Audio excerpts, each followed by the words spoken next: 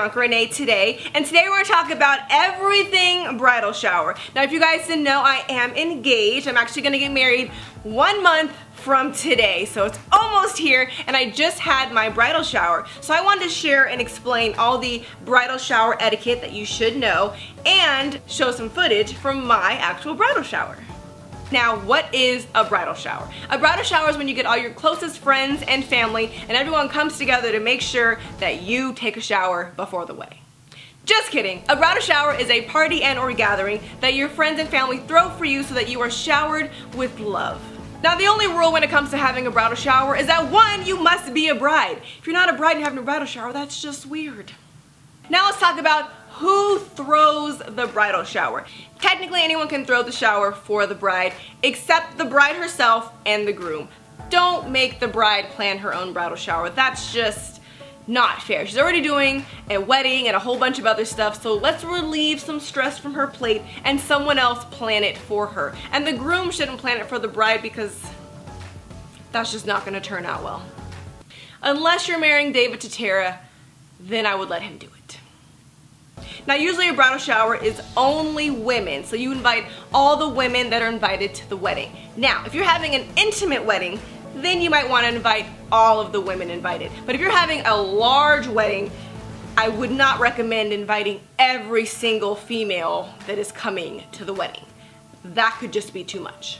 Now, if you have the money to do it and you absolutely love every single female you invited, good for you. You have a perfect guest list. But being realistic, there's probably some women coming to your wedding that you might not have even met yet. So, I would say when it comes to invites, you should only invite your closest friends, your closest family members, and the closest relatives to your groom. That would mean the groom's mother, your sister-in-laws, his grandma, and maybe some aunts that you actually are close with. My bridal shower was actually about 30 people, and that was as small as I could get it, and I was really happy with that nice intimate group of people. Now, if you do want to do a co-ed bridal shower, which would be more of like a Jack and Jill shower as some people call it, you could, but then there will be guys there and you probably won't be able to do much of the florals and lacy, cutesy little tea party stuff. So just kind of think about what you envision when you think of your bridal shower. Now, it's most commonly that the maid of honor is assigned this duty of planning the shower with the help of the bridesmaids. It's also common for the bride's mom or maybe your aunt, someone else, a close family member that might want to do it. Okay, now let's talk about where to have the bridal shower. You could have it at a banquet hall, at a country club, at a restaurant, or maybe even in your own backyard. If you do it at a restaurant, you might be able to get your own like section of a patio or section of the restaurant. If not, maybe you could rent out the whole thing. Depends on your budget. Now, I personally want this to be in a backyard outdoor setting, so we did it at my mom's house. So I would recommend your mom, aunt's house, maybe one of your bridesmaids. Really depends on whose backyard you have access to. Next question is, when do you have the bridal shower? It is very common to have your bridal shower between 3 and 1 month before the wedding. I chose the happy medium of 2 months before because I really wanted to spread out my activities of happiness. When it comes to the actual month of the wedding, you already got a lot on your plate, so now you're doing the last minute details of your planning. You're gonna have a bachelorette party, the boys are gonna have a bachelor party, you have the rehearsal dinner, then you have the wedding, maybe you're doing an after wedding brunch, and then you're going on your honeymoon. That's a lot of stuff for 1 month. So if you could remove at least one celebration earlier out, I think it would be better. And that way, 2-3 months out, you might be a little stressed, so it is a nice little relaxer breather for the bride to just take a break and enjoy the guests and be happy about the wedding again instead of stressing about it, and then you have some more time before the big day. Invitations. Invitations should go out at least 1 month prior. And if you have any people coming from out of town or have really busy schedules, you might even want to just text or call them and let them know even before the invitations go out. When it comes to inviting people, you definitely want to hit up your VIPs first. So 1, make sure the whole bridal party can be there. If half the girls have to work that day, I would not pick that day. So try to find a day where your whole bridal party can come.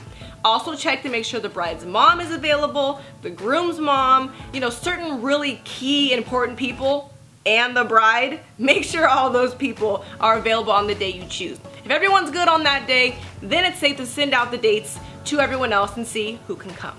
Now when it comes to the type of invitation, you could do the traditional paper ones and send out invitations. Everyone likes to get mail. But if you are on a budget, don't feel bad about doing evites. Evites are really beautiful now. My top favorite e-invitation websites would be places like punchbowl.com, evite.com, Paperless Post.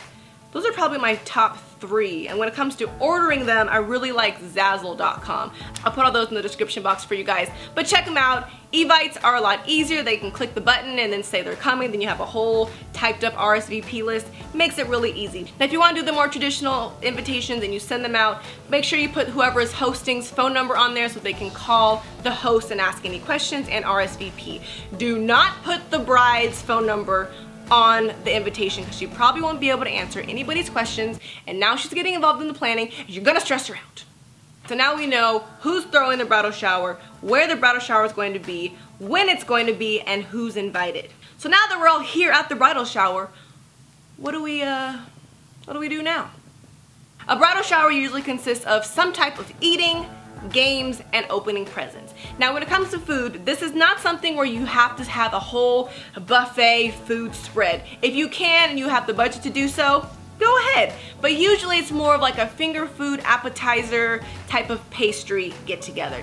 My girls did a really great job with the food selection and the decor around it. They had parfait bar, they had a mimosa bar with a bunch of juice and champagne, and everything just looked really, really cute.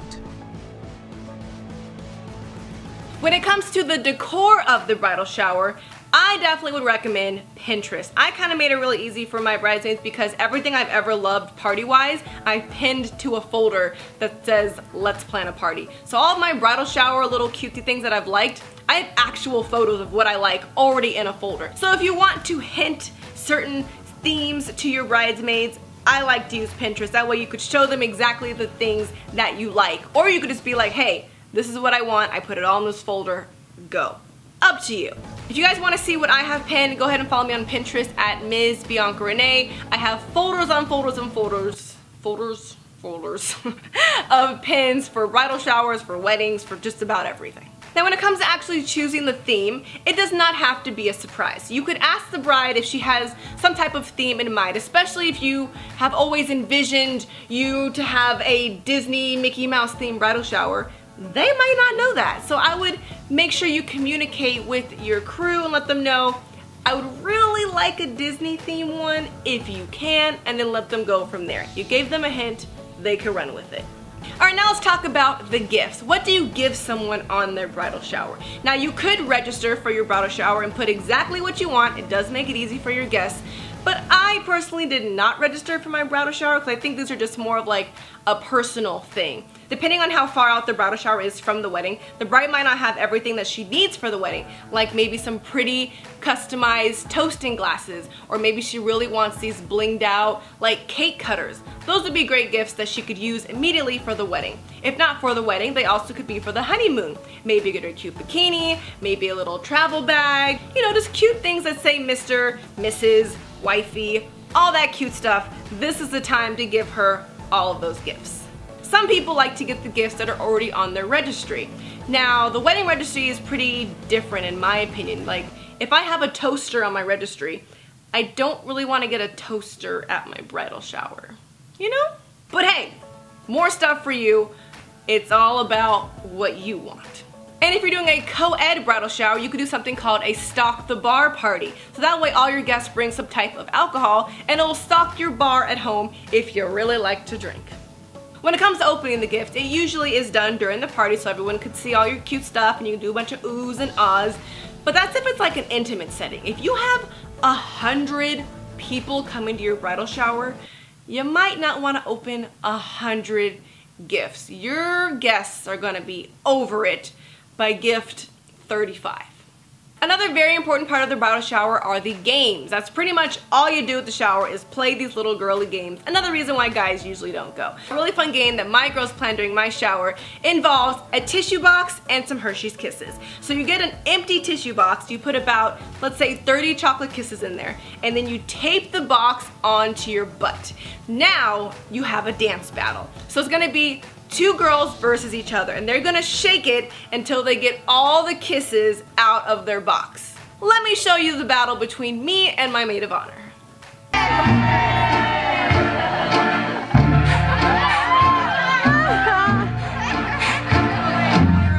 Cash money records taking over for the 99 and the 2000.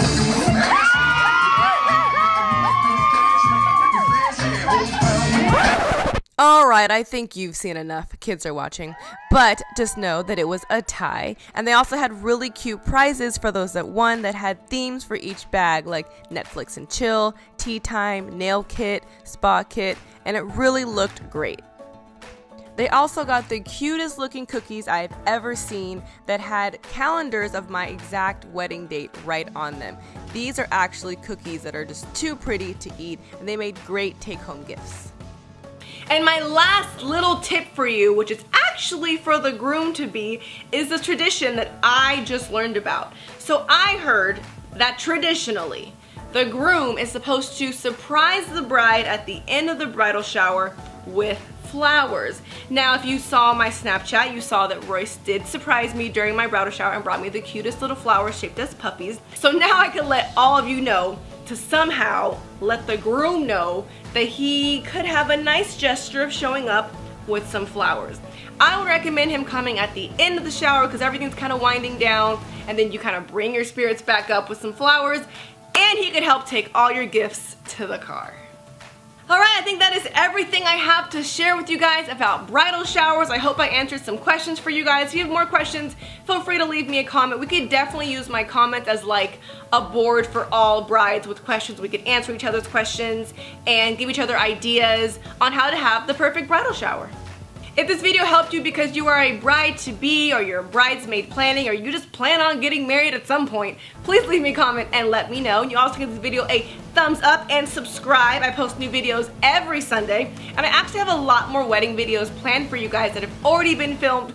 I just can't post them yet because they're wedding related, and then all my guests will see my wedding stuff before my wedding. So as soon as my wedding happens, expect plenty more wedding videos. If you want to stay up on all of my wedding plans as they happen, make sure you follow me on Snapchat and Instagram at Ms. BiancaRenee. And if you want to follow me on Pinterest to see all of my wedding boards, also at Ms. BiancaRenee. I'll see you guys next time. Thanks for watching Bianca Renee Today.